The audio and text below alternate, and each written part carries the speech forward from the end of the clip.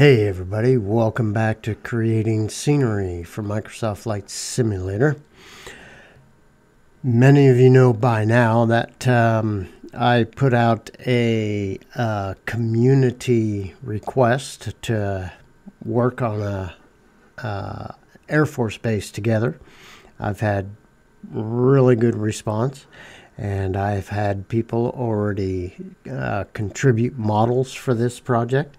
It's Wright-Patterson Air Force Base here in, well, not here, I'm not in Dayton, Ohio. I'm in Ohio, but I'm not in Dayton. It's just right down the road from us.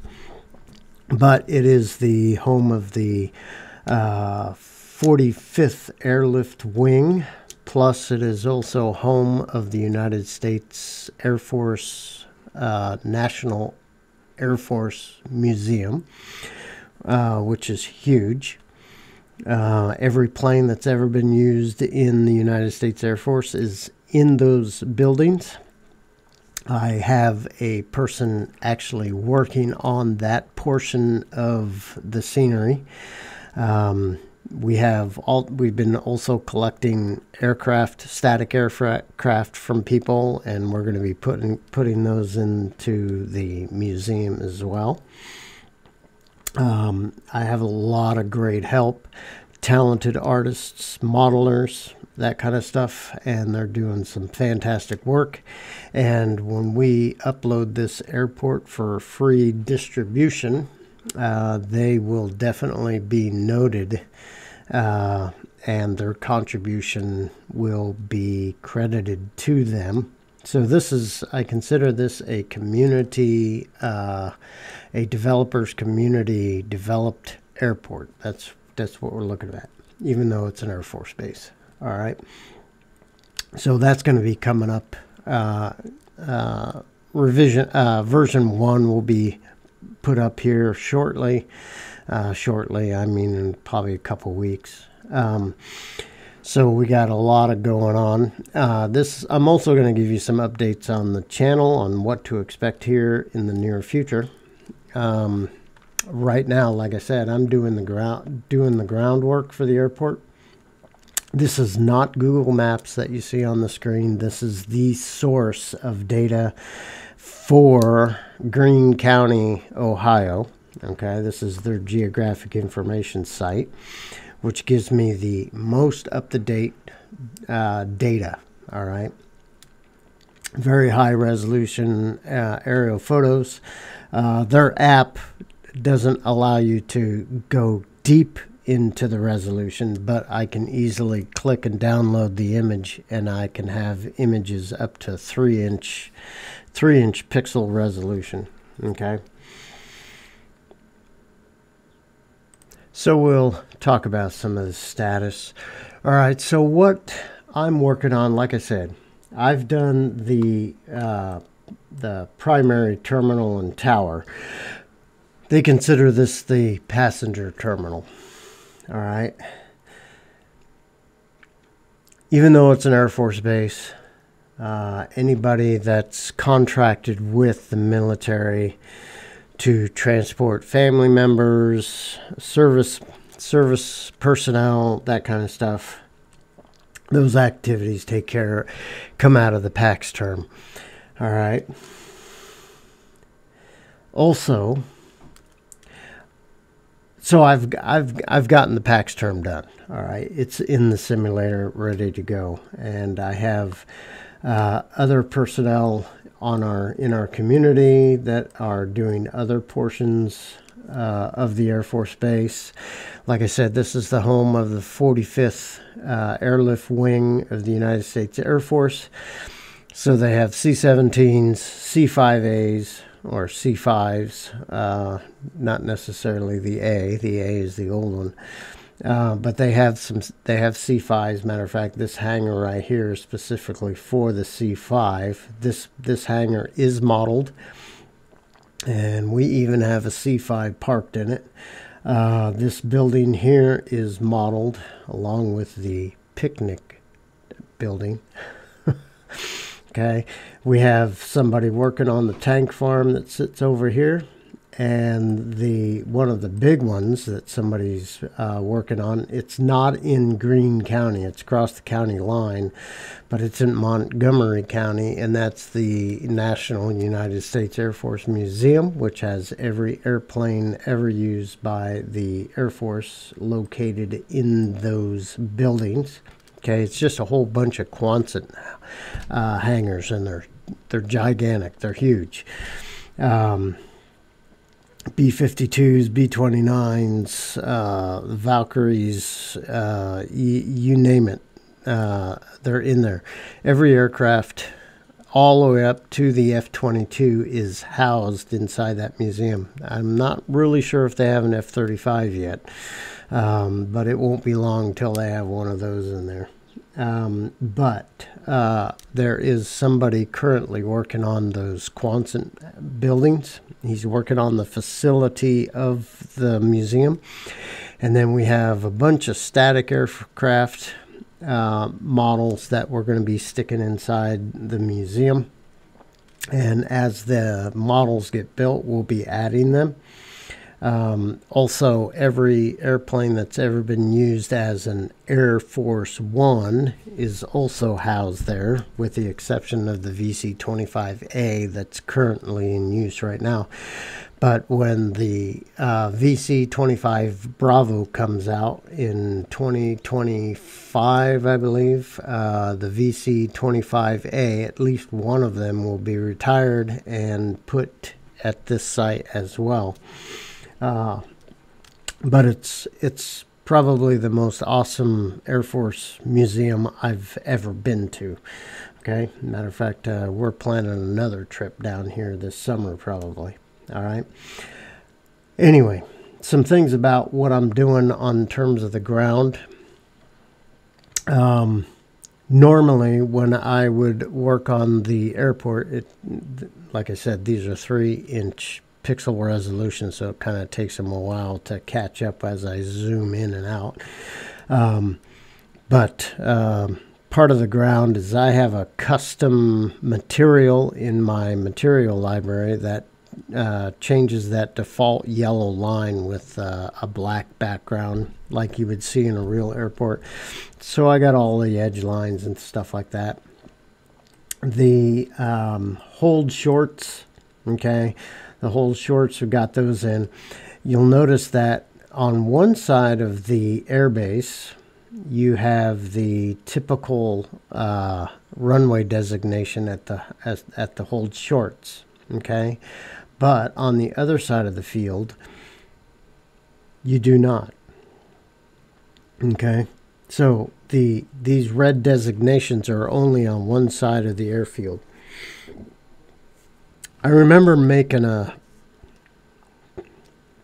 taxiway sign, which I'll talk about in a while, but I remember I had a picture of a taxiway sign, and it had a 05 dash blah blah blah on it, and somebody called me out on it. They said, here in the United States we don't put a leading 0. Well, guess what? Not on an Air Force base. And that's what that sign was for an Air Force base. And the Air Force base has a leading 0 in front of the digit. Okay, so that's what that sign was. So anyway, notice that it has a leading 0 on the 5 right runway. Okay.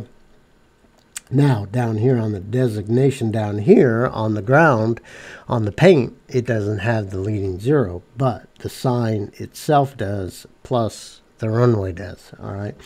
Anyway, I'm taking a new approach of doing a lot of my ground textures. I am creating projected meshes for those.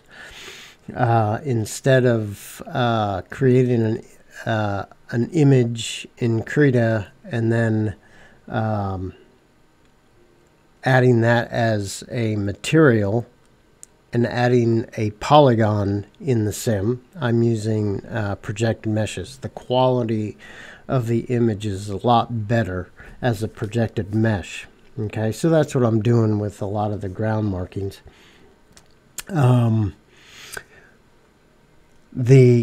one thing that you'll notice is when you make an image, and I did a video of this a while back, a long time ago actually, when I made these grounds and I put them in as polygons. The 5, in this case, the 5 right, in Krita, when I make the texture, if I'm using a polygon to place this on the ground, it actually has to be a mirror image of the text, all right? Because the way that the editor adds images to a polygon, all right, it kind of loads them from the bottom up.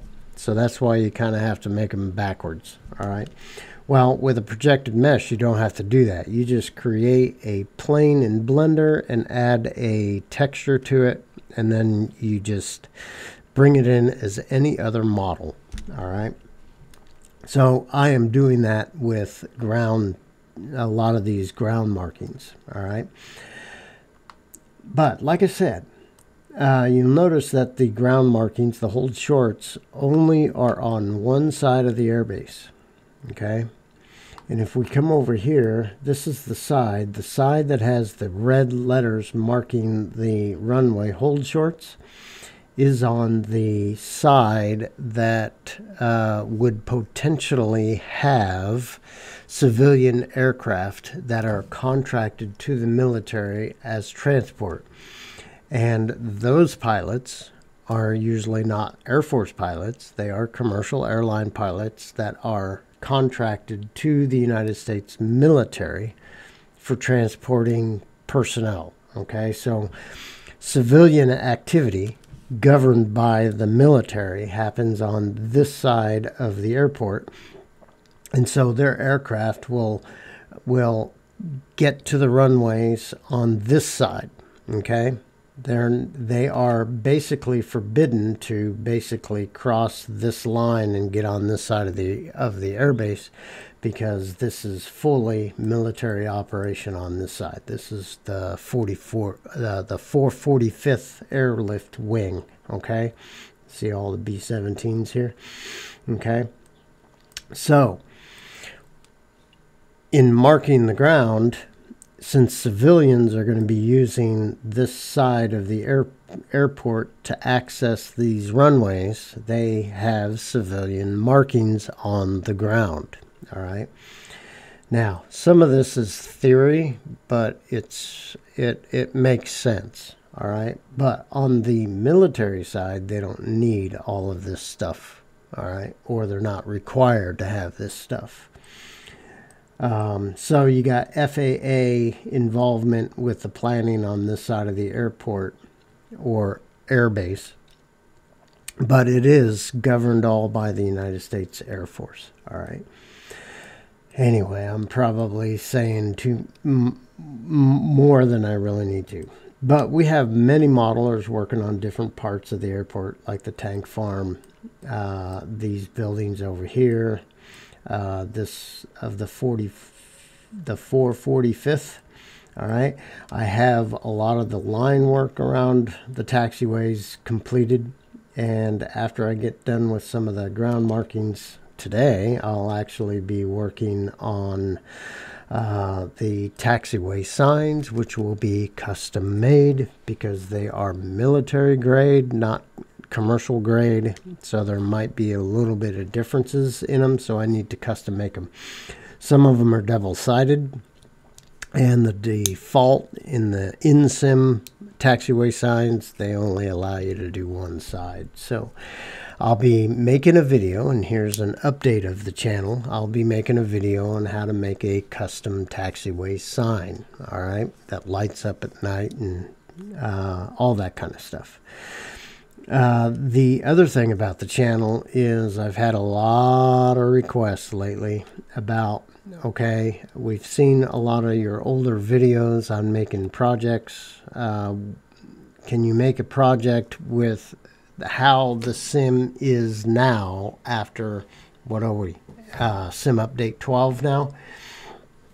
So I will be going back and creating a video on setting up simple scenery and an airport, you know, that kind of stuff. And I'll be using all the tools that are available in the since Sim Update 12. Okay, not much has changed. Okay, there's some subtle differences, but pretty much you can go back to my old videos and still get the idea of how this stuff is set up. All right, but since it's been a couple years or year and a half or so since I've done those videos, I'll go ahead and update those. Maybe I'll create a new playlist on my channel that is post Sim Update 12. Okay, that way you know that you can get data or information about any new stuff. All right, so I will be acquiescing to those requests for updates on creating a project from start to finish. Now, not including all the modeling and all that kind of stuff. All right, just the basic setups, how to get an airport or simple scenery into the sim. I don't do sim objects. I'm not smart enough to do that. If you want to learn how to do sim objects and stuff like that, go to Federico Pinati. Mamu's awesome at that, and join his Discord and all that kind of stuff. By the way, I do have a Discord for scenery creators.